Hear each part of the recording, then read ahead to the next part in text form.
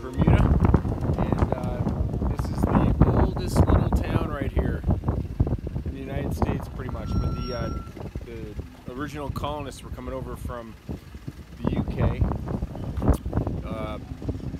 They got shipwrecked here, and when they did, they didn't make it to St. Jamestown, and they built this boat right here.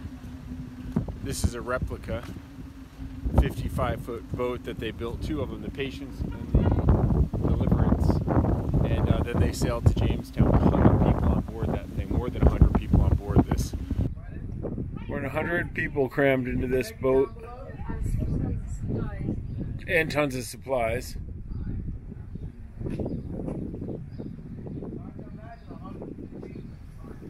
(1609).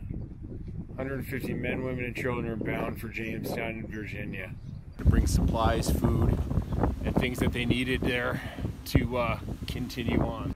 What an ordeal we have endured. 10 months stranded on the Bermudas, building this vessel to make our escape.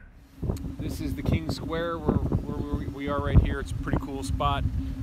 We're going to go rent some mopeds now and take off for a day cruising around Bermuda and checking out the sights and the historic sites of Bermuda, starting here in St. George's and continuing on through the rest of the islands.